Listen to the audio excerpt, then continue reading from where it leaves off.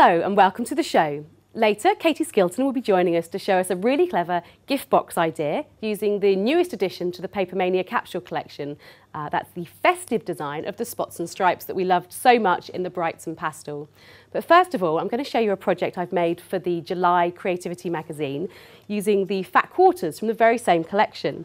Now, as you can see, the fabrics aren't particularly Christmassy, so you can use them for every day as well. And I've made this very handy hanger that you could have perhaps hanging by your door or in your wardrobe, and you can just pop all your little bits and pieces in. And all the steps and step-by-steps for this project you'll find in the July issue of Creativity magazine.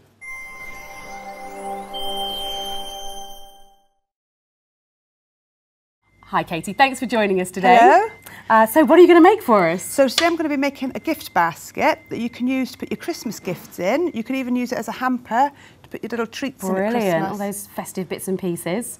Brilliant, and it looks like it could easily be used for every day as well. Yeah, it's not only Christmas, Easter would be a good time to put your Easter eggs in as well. Perfect. Okay, right, let's get started. What do we need first? Okay, so first of all, we just need a 12 by 12 piece of cardstock.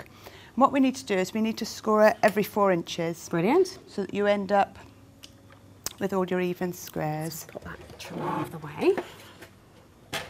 So you literally are just going to score evenly your 4 inches. So it's basically into thirds. Into thirds.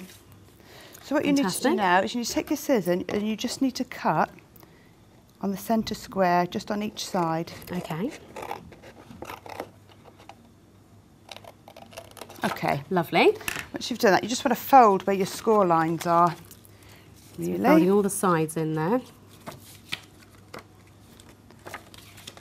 Just make sure you've got a nice fold. Obviously it makes it sit tidy.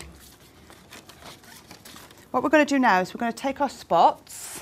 Now this is the Capsule collection, the festive one. Design, and these are fantastic, aren't they? So you've got all your lovely Christmassy reds and greens, yep. Also those sort of icy blues and greys as well.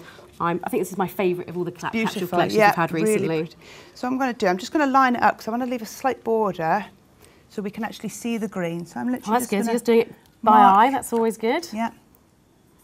And we're just going to cut the squares. So then you literally just cover your squares.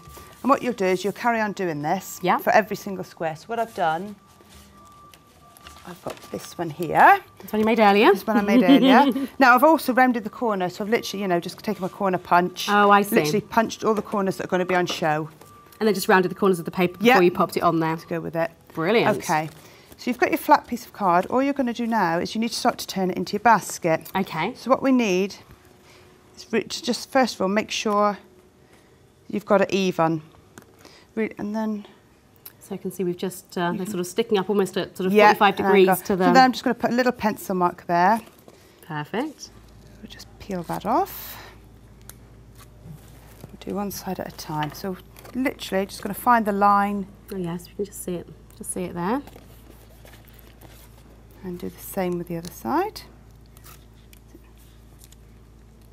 It's ever such a simple thing to make, really. I guess that's really handy if you're making lots of them as well. You want it to be quite quick and simple, don't you? Perfect. Yeah, so you've got that. Okay, so then we're just going to do the same with the other side. So just really by eye, just make sure you've kind of got them. And it's really taken shape already, so that they're in the same place. So just repeat what you've done on the other side. Pencil line there. So I'm going to take my spotty paper now, and I'm just going to cut a little bit to decorate the handle. So we probably want this, I think, about 3 centimetres. Lovely. We're just going to trim that. And then we take some more green cardstock, and that's 6 centimetres thick. And we're going to use the leafy lace die to literally cut a border along both sides to give it some shape. Perfect. Okay.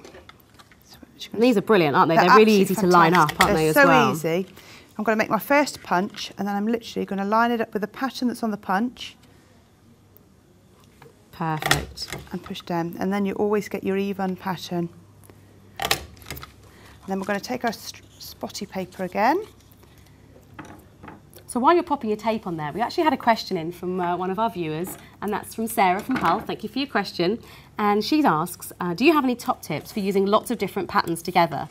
This is the perfect range probably to talk about it, because in the spots and stripes you've got all sorts of, surprisingly, spots and stripes and big dots and little dots and all sorts. I think you can mix and match them all together, but I think the key is to use different colours so you haven't got spots and stripes all in the same colour. Yeah. And also maybe go with a bold pattern and then some tiny spots so that it's not Mix all them up. overbearing. Definitely, rather than using Otherwise two or they kind three of all of the mix same in size. together. Yeah, that's right. Absolutely. Another trick I use is often to ink the edges. So if you're going to lay patterns on top of one another, they can sometimes look a little bit muddled, Yep. can't they? So if you ink the edges as well with like a dye ink pad, that'll really define the edges and help break it up a little bit. So now what I'm going to do, I'm just going to make some holes in my box so that we can attach the handle to the basket. Now I'm just going to use the pokey tool because we're going to put a brad through this in a minute, but it's got to go through 3 or 4 layers of card here. Give it a wiggle. And we're going to take our brad, pop it through.